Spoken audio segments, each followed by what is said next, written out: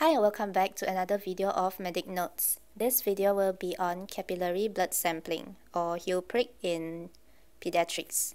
Indications for this procedure are capillary blood gas sampling, capillary blood glucose, bilirubin tests, and metabolic screening for newborn babies. The contraindications are local infection of the puncture site, poor perfusion, or significant edema of the limbs. These are the equipment needed, which include sterile lancet or heel prick device, capillary tube, either for blood gas or bilirubin tests, alcohol swab, gloves, and a filter paper cut for newborn screening if appropriate.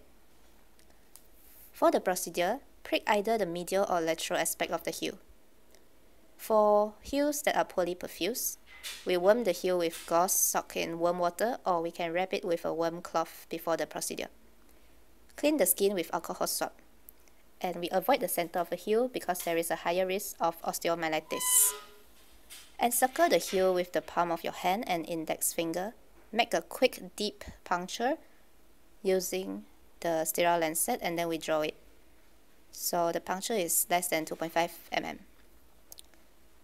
So wipe off the first drop of blood with gauze and then gently squeeze the heel. Intermittently squeeze the heel gently when the heel is reperfused until we obtain sufficient blood.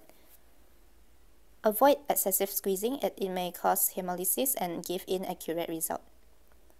Next, maintain pressure on the puncture site with a dry sterile swab until the bleeding stops. There are some possible complications such as cellulitis, osteomyelitis, or scarring of the heel due to multiple punctures in the same area.